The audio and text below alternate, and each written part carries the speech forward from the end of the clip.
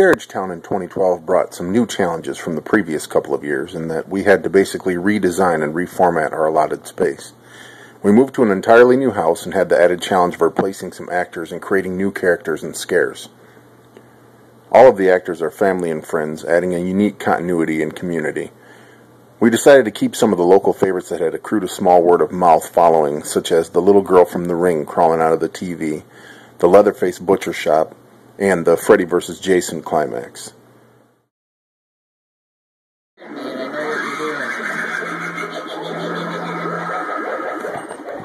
Ready, Leatherface? I can't tell. Oh, do I have a flash? Yeah, bring it here. Oh. Oh, what is this? Yeah. I just need one favor of you. What? When I come in with Mariah, you put me in the coffin. Yeah. In the front yard, which we generally keep atmospheric but with minor jump scares, we had a coven of witches passing out candy and welcoming the trick-or-treaters. The older and/or brave kids and adults stood in line for the Scarriage Town walkthrough. We kept the design of the walk-up tunnel from previous incarnations of our home haunt, with trick-or-treaters being escorted through a dark tunnel. We like having someone to escort the trick-or-treaters through it all, sort of a Scarriage Town host, and Bob did a nice job there. He had one scare in the tunnel, a vampire jumping up out of the darkness, which he activated via rug-covered footpad. We cut some strips into the tarp, allowing actors to reach in or yell through to get added scares. This Halloween's not supposed to be so cool. Yeah. Right. Not just Frankenstein. Jason, what are we doing back here? We're setting up the haunt. Well, what are we doing specifically? What's John doing there? The tarp, it's going to be like a wall. And it's going to conceal us from Christian, aka the Leprechaun, and his little fort, and our secret little thing. Gives us something to do with all these pallets here. Jess, tell us about that spot over there with the mud. Well, we dug out a huge spot for a mattress so that people will sink. So there's a mattress under the ground right now? Mm-hmm. Sweet. I love that. So, it took us like 3 days to dig it out though. Because of the Frankenstorm. Right. Frankenstorm 2012. It looks awesome on this side. From there, Bob led them through the tarp-covered garage, which we sectioned off into 2 rooms.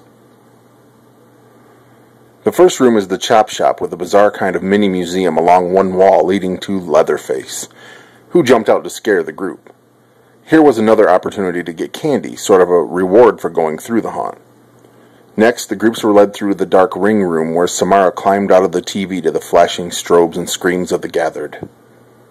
When they turned to leave, a bizarre, oversized, faceless entity in a dress and top hat was generally pretty terrifying, leading them out of the garage and into the 4th part of the haunt outside. Let's step in. On this way. Come right this way. Let's step in and see what Leatherface has for you.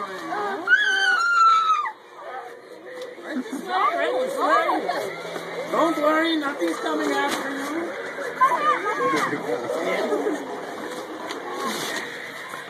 Who would want some candy if you dare?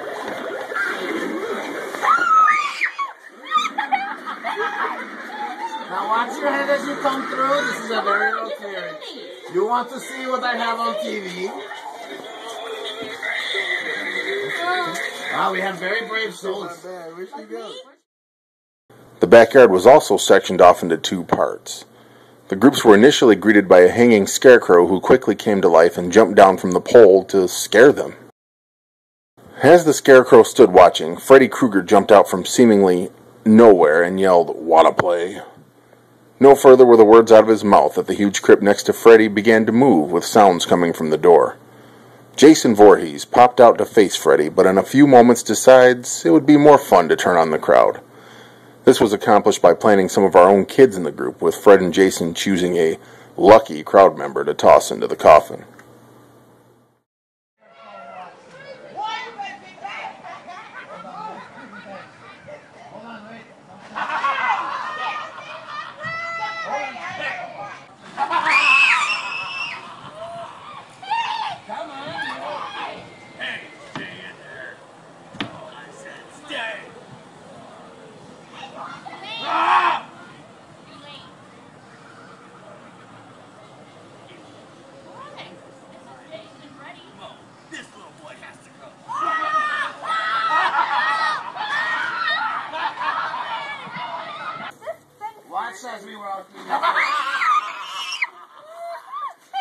Come on, hey, stay in there. Oh, I said, come on. Stay. Oh boy has to go.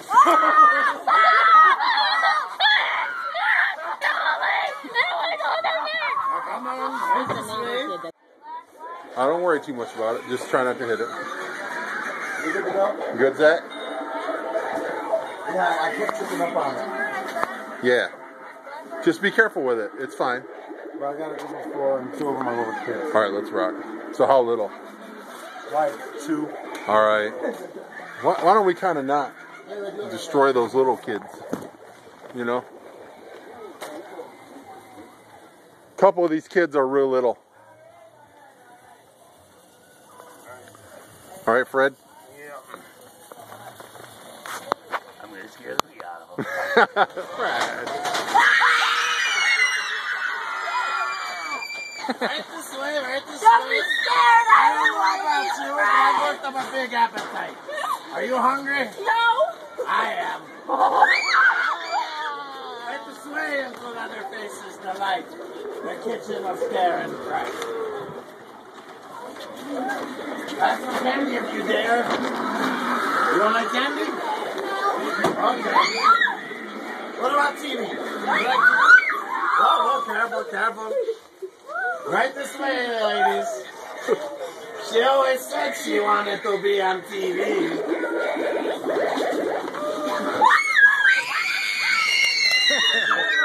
Huh? That's a good idea there.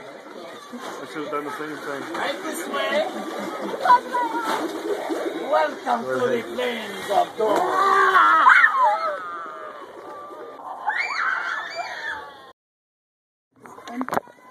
Audrey thinks you're going to take her in the coffin. Take Mariah. Okay. Green face wish hat. You tell John. This one? He said he'd fight me. No, man, no! That one? Okay. Right this way. Hurry before he gets you! Run! Hurry, run! He's going to get you!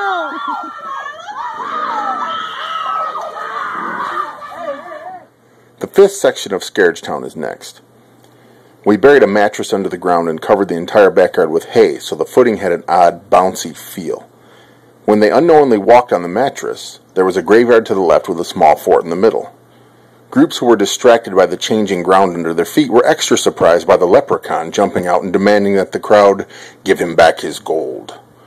At this point, with most running toward the exit through the front yard haunted house and full circle to the witches, the actor wielding the chainsaw, Leonard Blaine, would punctuate the proceedings.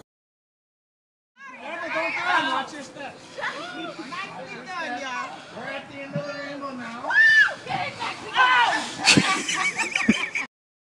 Setup was cold and rainy, and Halloween was too.